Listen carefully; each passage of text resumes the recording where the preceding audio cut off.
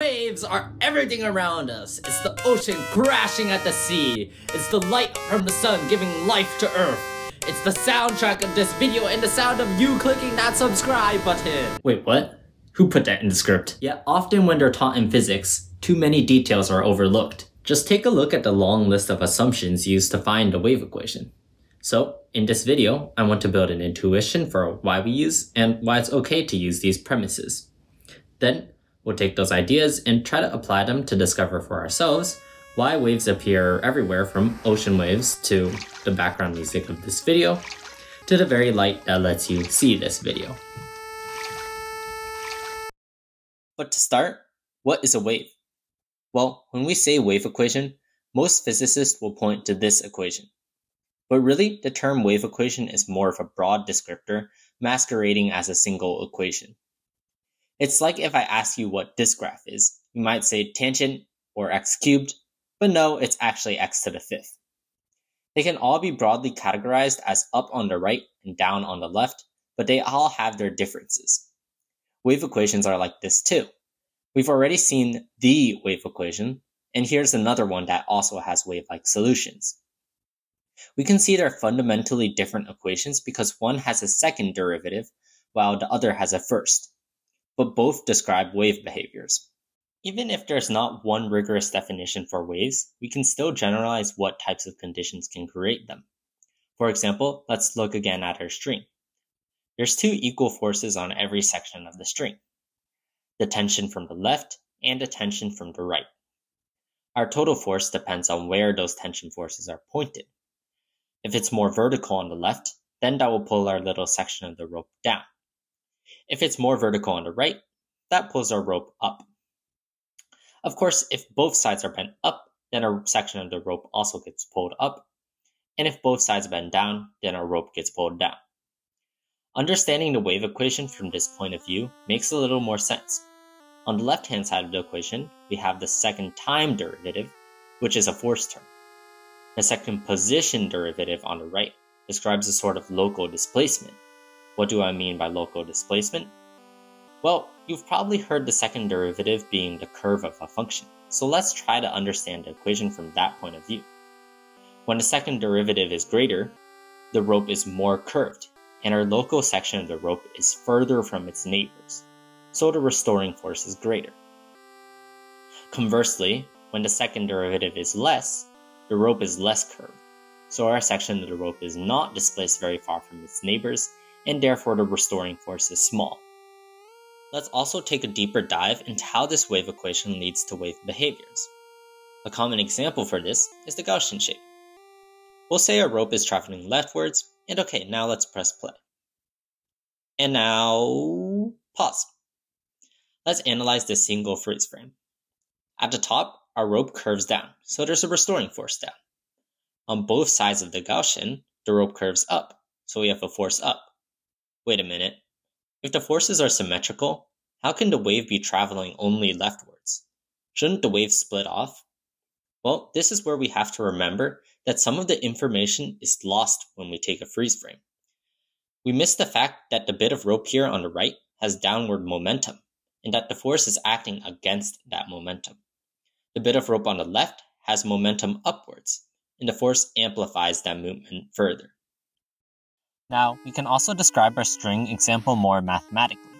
All we have to do is give our string a density, rho, and Newton's second law in the vertical direction tells us that the difference in the vertical components of tension is related to the vertical acceleration. What about the horizontal direction? Well, remember that we assumed the string only moves vertically, so we can ignore the horizontal. Since we're also considering tension to be constant and angles to be small, we can further simplify as such. From here, the math isn't too difficult. As always, if you would like to look at any of these steps in detail, just pause. But you can see we have our wave equation from earlier. Okay, now that we really understand the wave equation and understand our derivation of it, let's go back to why we make so many assumptions. First, the math gets absurdly complicated. If we take away the assumptions, we can see how the equations begin to evolve. Here's allowing larger amplitudes, now letting tension change, and allowing some amount of horizontal movement. Now, I'm not even 100% sure that these equations are correct. They're so absurdly complicated that I couldn't even find anyone on the internet who's tried this before, and for me to check my work against. That alone should tell you how unnecessarily detailed this is. But we can't just make assumptions because the math works out nicely. How close really is this wave equation to these other more complicated ones? Well, here I've done the experiment in real life, and overlaid our approximate wave equation. You can see how closely they match. We can also simulate our more complicated wave equations against each other, and you can see how these match as well. But maybe that's not satisfying enough to convince you that we can make these premises. So as a metaphor, let's really think deeply about this problem. Take a moment and ask yourself, were there any other hidden assumptions we made in solving this problem? You might have thought of air resistance. We ignored gravity too. We assumed the density of the string didn't change as we compressed and stretched it. Heck, if you really want to get into nitty-gritty details, we ignored the gravitational attraction of the string to itself. Does the charge distribution change just a little as we make the waves? Hey, what about the special relativistic effects? The string is moving, so they should apply. In fact, the string is accelerating too, so we should consider relativity as well. Now, okay, it's a little obvious that none of these play any significant role in our model. That's exactly the same idea with the premises we made in deriving the wave equation. Those about tension and having no horizontal movement. It might be a little less obvious to make those assumptions, but they're just as valid. I think another thing that's a little trippy about this is that we can control the amplitude of the wave, but we can't really control air resistance, unless if we went to extreme lengths like doing this experiment in a tank of argon gas. Unfortunately, that's just something we kind of have to accept for the example of the string. After all, our model of the wave in the string is just that, a model. It is important to keep in mind where our model fails, but that's not where the power of the model comes from. Its power is to help us understand phenomena in simpler ways in those cases where it does apply. Now, let's move on to the next example, ocean waves. Let's start by analyzing this from a qualitative point of view. The movement of water is governed by differences in pressure. If we set up a flat surface of water, imagine this being a perfectly still pond. The pressure at each height level is the same, so the water has no reason to flow, and we don't get any movement here.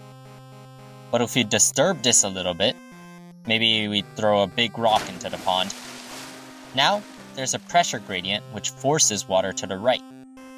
Now, what happens when that water moves to the right? Well, it's going to shove the water that was already there out of its way, some of which will go upwards. We can already see a lot of similarities here to string waves. In both examples, it's a local height difference creating a sort of restoring force to the wavefront. Now, for a more rigorous treatment of this problem, let's try to quantify the process we just described. What we said about water flowing to the right and subsequently raising the wave height is actually conservation of mass. The net flow of water into a column has to equal the change in height of that column.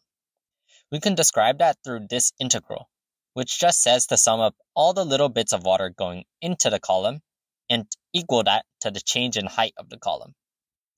What we said about pressure can also be tied back to the height of the water column. Whatever the pressure is at any point, it has to be sufficient to support the weight of the water above it. This equation, pressure equals rho gh, describes that process.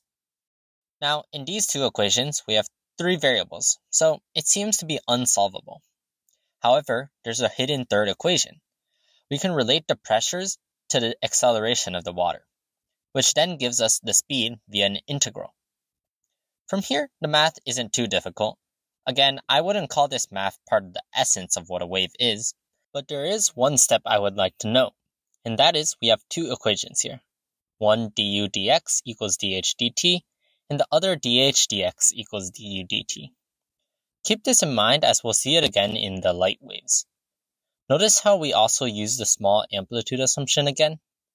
It might be a little tricky to spot, but right here when we take the height out of the integral, we use a small amplitude assumption. But if we really wanted a full picture of waves, we would once again have to consider deeply all the hidden assumptions that we made.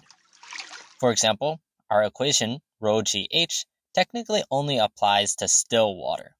To account for water accelerating upwards, there has to be an additional pressure supporting that upward flow.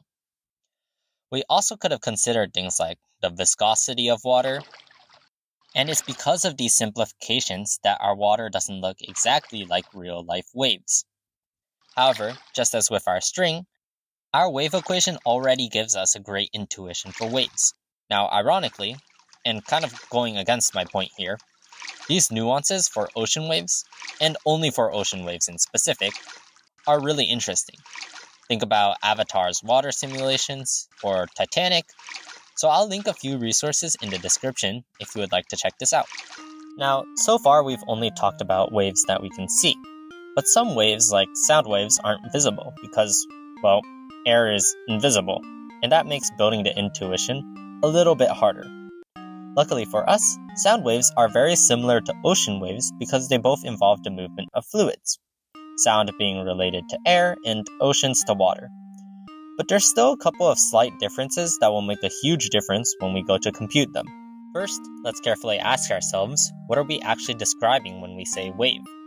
For example, when we talk about ocean waves, we're describing how the surface changes and acts like a wave. We don't mean the water molecules themselves are waves. The water itself is just a medium. Likewise, for sound waves, the air is a medium. But air doesn't have a surface that's changing, so where is the wave? If we visualize all the little air molecules, we can see the molecules getting squished together as the wave moves through. So the thing that's acting like a wave here is the compressed part, or the dense air. Aha! The wave is a wave of density. Dense areas also have higher pressure, hence it's also a wave of pressure. In general, this type of wave, called longitudinal waves, are definitely more confusing because the medium moves in parallel to the wave. So it can sometimes be strange to mentally separate the movement of the wave versus the movement of the medium. In contrast, it's very easy to determine what the wave actually is when the wave is transverse, or when the medium moves perpendicularly to the wave, like our ocean waves or like the string. Another key difference between ocean waves and sound waves is the fact that even though both are fluids, water is a liquid while air is a gas. Because of this difference, we'll need not the pressure law from before, but instead the ideal gas law. In fact, because we know sound is fast, it is adiabatic, where the energy transferred between molecules is very small. And for adiabatic processes, we have this relationship for pressure and volume. Why this is true is actually quite complex, but in short, Boltzmann's laws gives us a relationship between speed of the molecules and temperature. And from there, a whole lot of conservation of energy laws gives us this relationship. Now, we can rewrite volume by carefully considering how the air moves. Let's start with a volume bounded by x1 and x2, and let's say they move delta x1 and delta x2 respectively. Well, then the new volume of the air will be this. Now, doing some further simplification, again, we're passing over a lot of the math here, but as always, feel free to go back and pause. But we get this wave equation. We can actually do a bit of a sanity check since we know what the speed of sound is, 343 meters per second or 767 miles per hour.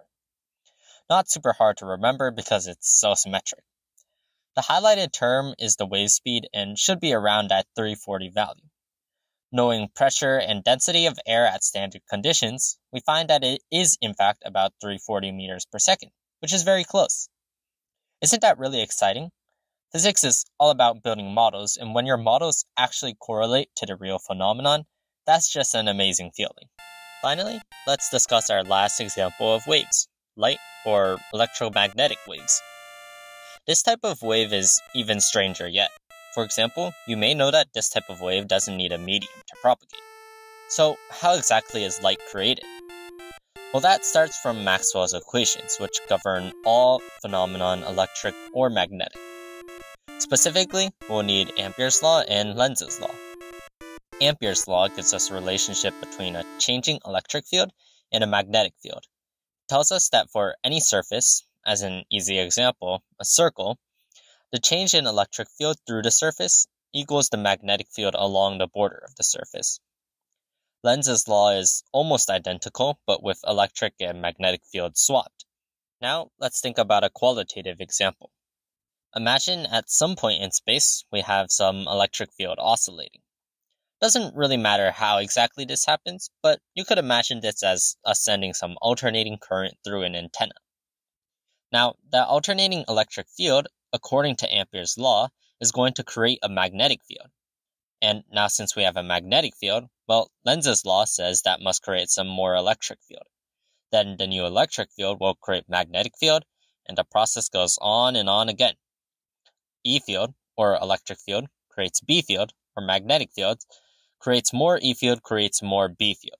It's like the E field and B field are buddying up to amplify each other, whereas in our previous types of waves, we described them with a local restoring force. Let's analyze the electromagnetic wave from a more mathematical standpoint now. To do so, we'll assume our wave is moving in this direction, such that E field is only up and down, and B field is only in and out of the page. That lets us create these convenient surfaces, simple rectangles where the top and bottom sides have zero contribution, to use for Ampere's and Lenz's laws. That gives us these laws governing this behavior, and as these rectangles approach zero width, we'd end up with these derivative relationships. We have dE dx is to dB dt, as dB dx is to dE dt. Now, combining these equations gives exactly the same form of wave equation from earlier, and further confirmation that we did it right comes from the wave speed, which turns out to be exactly the speed of light, as we should expect. Again, you might find it very strange that this type of wave results from a sort of teamwork between electric and magnetic fields instead of some local restoring force. But is that really so strange? Let's take a look at our ocean waves again. We have that same relationship between velocity's derivative and height's derivative, and thinking about it qualitatively makes sense too. The movement of water causes a change in height, but that change in height creates a pressure difference that moves the water. Then the movement of the water creates another change in height, and the height difference causes the water to move, and so on. That's a hint that our electromagnetic waves are not so different after all. And I think there's one really good setup that shows this. A long chain of magnets. When we start our electromagnetic wave, the first magnet pulls the second, which pulls the third, etc. It's just like the restoring forces we saw in the previous examples. Only of course, the magnets don't actually have to be there for the wave to exist, but it's a great demonstration that these waves are maybe not so strange at all. And of course, the implications of electromagnetic waves like this are huge. It's what enables the radio waves that are feeding this video to your phone, your computer, whatever you're watching this on. Waves are absolutely critical to our daily lives. They're everywhere around us. I mean, even when you think about something dumb like the 4 classical elements, earth, fire, water, air, they're all described by waves. For Earth, the waves through our rope were waves of mass, solid stuff, and we didn't talk about gravitational or seismic, just earthquakes waves today, but those are wave phenomenon too. Fire is an electromagnetic phenomenon. Water, we talked about ocean waves, and air, we talked about sound. Waves truly are a part of everything we do, so I hope this video has helped to add some perspective to your life, and if you enjoyed it, make sure to leave a comment, drop a like, subscribe to the channel. I really appreciate it. Alright, get out of here.